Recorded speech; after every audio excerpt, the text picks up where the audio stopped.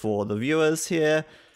There we go, and it would be nice if it came up. There we go, great. All right, guys, welcome to the final game of the day for the qualification stage, and I stress the qualification stage for the Escape Gaming Masters. This is to decide the first and second seed from, well, actually, no, it's not the first and second seed. It's the the fifth and sixth seed in the event tomorrow.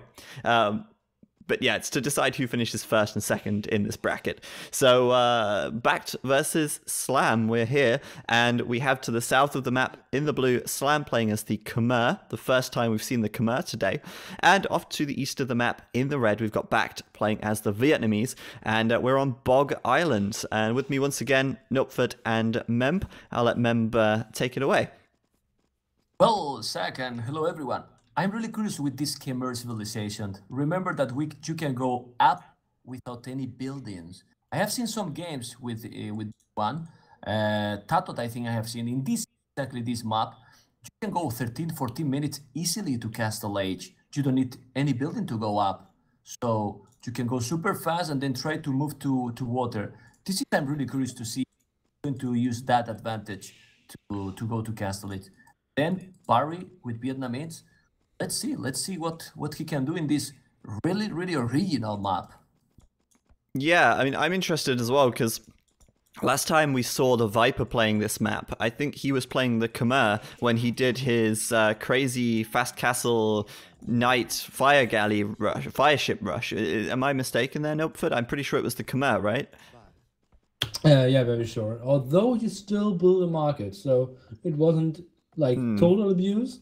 But he wanted to trade off some resources. But yeah, I think it was Khmer.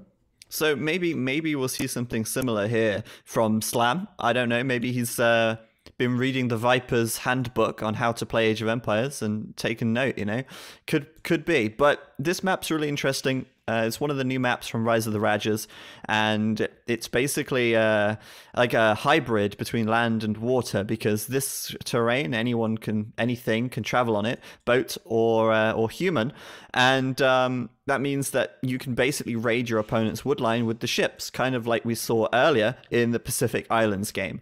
Only this map is a little better than Pacific Islands in my opinion, because it's a little less...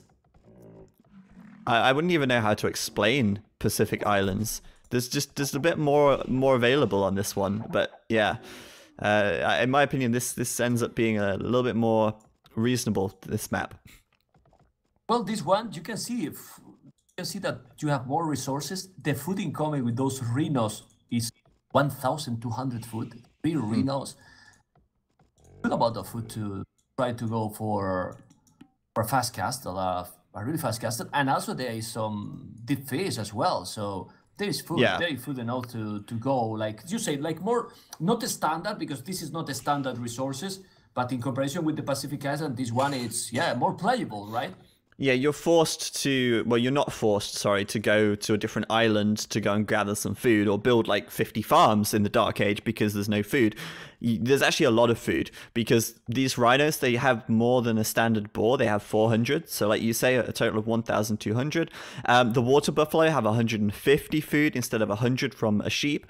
And there's additional water buffalo scattered around as well. If you scout them, they are there for the taking. So there's a lot of extra food to be found. And yeah, there's box turtles, there's fish, and it's not too bad. I personally don't think it's worth fishing the middle necessarily, simply because there are so many rhino. It's not like you need to supplement your food, but it is an option as well. The risk, of course, of fishing in the middle is that there's not a huge amount of fish, and your opponent could very easily push you off fish if they do a very fast feudal, which is certainly possible on this map. So Slam taking the time to wall up on the right side, and you know, this is one of the first and only times I've actually seen a player on this map do a proper wall. Most of the time they tend to play it very open, and I think this could actually be a big benefit to Slam, especially because he's saving or keeping this area of the map safe, which is where his extra gold and all this wood and stone is. Crazy, you barely can see this kind of walls in this map. Some people say, I don't know if you can change right now, that the scoreboard still say it's not really important, but it still say bronze match. If you can put the final match, Zach, sure, do it. They told me, and I'm telling to you. Well, talking about that, the map, walling that one. You can go now to make a lumber camp there. He has a mill also taking that that box turtles and everything. It's great, man. I mean, he's getting a good advantage with this palisade because there is not a lot of wood on the main island, and now he can go safe because he's not gonna get rashed early in the game there. Exactly. What I would say, though, is that these palisade walls don't offer much defense to a few fire ships and some galleys. They will take them down pretty quickly. So it's maybe not as safe as you might think or maybe feel. But I would say it's a very different style from these players so far. Very, very different. Because you've got on one hand BacT making 3 fishing ships in the middle of the map, maybe even a 4th, which is very standard on water maps. And there's the 4th coming in. But you've got him going for like a fast feudal galley rush build. This is essentially what he's doing right now. Slam, on the other hand, he's building farms. He's not built a single dock. He's walling up. He's going fast castle. Exactly. It's a completely different style. And I like that this map offers that opportunity, even though you could consider this a water map. You don't get that on normal water maps. But he got some lucky, man, because I have seen and to be able to wall completely, because he's going to wall completely his base. It's not easy that it can happen in this one. And he's walling everything. He's on the way to feudal age. And look at the time he's going to go up to castle age, because he's going to have the resources. He has water buffaloes still there, like 1, 2, 3, 4 more to take. 4 farmers, and without buildings, I think he can go right away up. Oh, well, he needs gold. Yeah, exactly. On the corner, he's mining in the corner. Okay, yeah, it's interesting actually, because I even mentioned that earlier. I didn't think he would mine this until later on, but it's safe, so why not? Yeah, I mean, fast castle is on the cards here, and it will be very fast actually, because, like you said, there's still the water buffalo here. He's gonna have the gold from this mining camp. People is asking, why you are walling? I have seen this map so many times. If you don't wall and the other guy is coming with, for example, demolitions, and you have those villages on gold, the lumber camp there, and the demolition is coming, the demolition ship against those villages, guys. It's horrible, yeah. The demos will. Yes. The demos will easily kill the vills, yeah. Galley is coming out for BacT though, and this is the thing, right? BacT has played a lot of AOC in his life, and those habits die hard. Players often go for the galleys first instead of maybe a demolition ship or a fire ship, which they can now make in the feudal age on the expansions. So BacT here, this is his first time playing the expansions in a tournament, has got some experience, so he is well aware of the water meta, but I feel like a demolition ship to blow up this wall could be interesting, for example. Slam there with a double wall. Exactly. I like it. Yeah. Yeah. For that reason, Slam! One demolition there, yes? Look what Slam's building. Well, but you know why he's doing the buildings? Because he didn't have the food. Okay. Since it's probably going to be needed. Well, but then he's not taking any advantage for this civilization. No. So the reason why I say this, guys, is the Khmer can upgrade to the next stage without any buildings, which we were talking about earlier. So he doesn't need a blacksmith. He doesn't need a market to click to the castle age. But as Memb quite rightly said, he didn't have the food anyway, and he probably will need these buildings at some point. Maybe not the market so much, but the blacksmith, he definitely wants to get some upgrades in the castle age. So yeah, I mean, it's not necessary to build these, and it can shave off some time when you go up to the castle age if you plan it exactly right. I think it just takes a little bit of an adjustment to your build order. Less wood, more food, but you know, it's all good. He's up to the castle age, great time, and BacT has done no damage at all. He's sinking resources here, but nothing's coming out of it. Nothing. Well, he's walling more, but just check that that the Slam went like a standard with 2 lumber camps. He probably didn't need the second lumber camp. He should put everything on foot and then move to the wood to make that super fast up. Anyway, he's gonna be in a good time in Castle Age, but it would be like 2 minutes faster. 2 minutes faster, a lot. He's gonna be super fast, and once he gets castle, he has got the docks in the back, and I find it so cool. I love this map. It's really cool. He can build his army back here, and then he can just break out. Yeah, exactly. On the left side, BacT breaking through the wall. Like I say, it doesn't take much, but Slam, There's just walls after walls after walls here, and it's going to take BacT some time to break through that. However, once BacT makes it through this wall on the left side, Slam could be in a bit of trouble there, so he's going to have to send some units over that way, I think, and he's building fire galleys right now, so he's going to go straight into those fire ships once he gets to castle. But yeah, this is a little worrying with the galleys coming in. He's got to wall off the back here, that's the important part, so that they can't get through to the rest of his economy, and he's fine. This map, Zach, is not like in the Pacific, right? We can see that in this. Oh, he wall it! He could wall that! I thought he couldn't wall that also. Oh man, he could wall everything! He got it! I was about to say that in this map, the good thing for Barry that he has some good phase. So now he can get some good economy, even if he's in feudalist, he got 1 million down. And Barry 45 population, Slam 29, 16 behind, but he's castle age already. Let's see. Yeah, now he has to take the advantage here. These fires gonna do some good work, and war galleys on the way, which means that these will get upgraded to fire ships once that technology completes. Looking good for... Well, I mean, actually, I want to say it's looking good for Slam, I really do, but actually looks pretty good for BacT as well, because, like you said, he's way ahead in population. The question is how much damage will Slam do before BacT can, you know, hold him off, and right now, Slam's focus is defending himself rather than counter-attacking, I feel. Oh, but why he did archery range? I'm checking. Why Barry did archery range here? He made an archer as well. Yeah, he's gonna need a lot more time than I expected to go up, because actually I didn't expect that he's spending that resources in an archery range, a barrack, of course. Well, I just really want to talk very quickly about wheelbarrow. BacT is doing wheelbarrow right now. I do not think this is a good time for wheelbarrow. Like, would you, Nilpford, are you still there? We've not heard much from you. Wheelbarrow right now. Is that really worth it? Well, the perfect timing is roughly 35, 36 villages for wheelbarrow, and the more farmers you have, the better it is. So it might be a bit early. I would have loved to see him use a market there and get up to calculate. Yeah. I think that's a bit better. And something else I want to point out, look at the... Oh, hello? He thinks he's close there. My bad. The very right-hand side of Barry's walls. Yeah. He thinks he's walled there, but actually, yeah, you can just pass with ships. Oh, yeah, of course. You can just go over here with the ship. That's so funny. I was looking at that. I was like, yeah, he's walled. What's the problem? But of course, it's just going to be ships going across. Oh, man. Yeah, that's kind of funny, actually. Slam here, though, taking a bit more map control, pushing out with these fires, but BacT keeping most of his army alive, it seems, and not really taking too much damage yet. We're seeing towers coming up from him, some in the wood lines here, and Slam so far not doing too much damage back to BacT.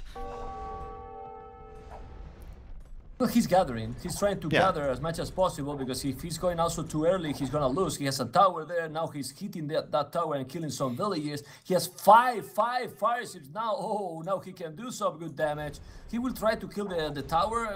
I'm not sure, not so convinced about that. Yeah, even more when he has another one at the back, and so he needs to run. Yeah, he needs to go away. Fires are pretty good versus buildings, actually.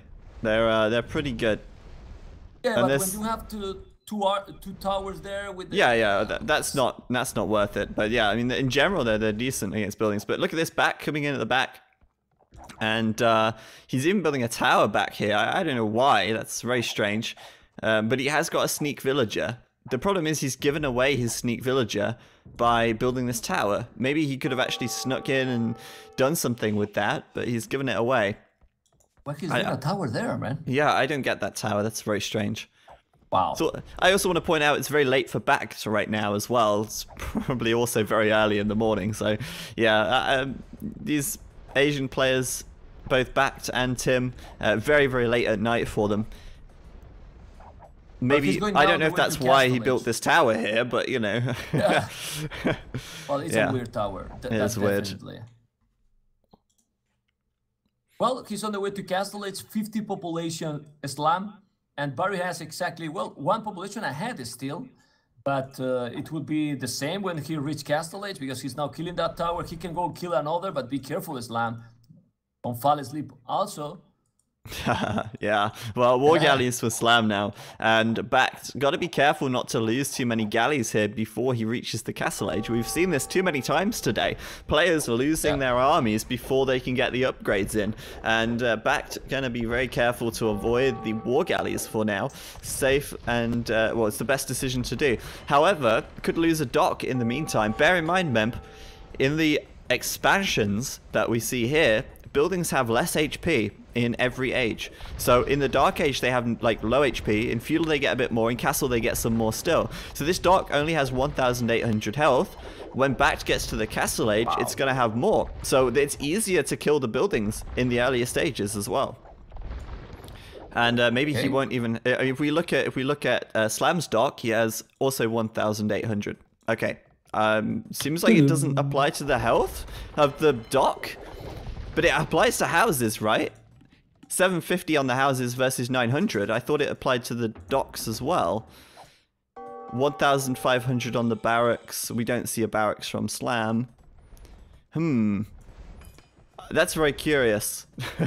Houses have more HP in the Castle Age than the Feudal Age, but it doesn't apply to the docks, apparently. It applies to other buildings as well.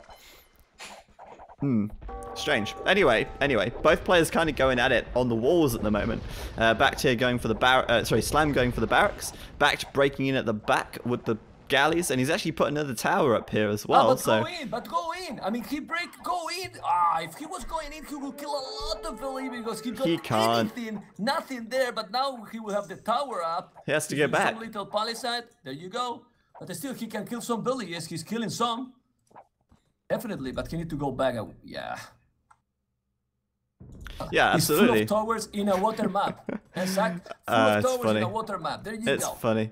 And you see it again in BacT's base. More towers, more towers. Everyone's just building towers.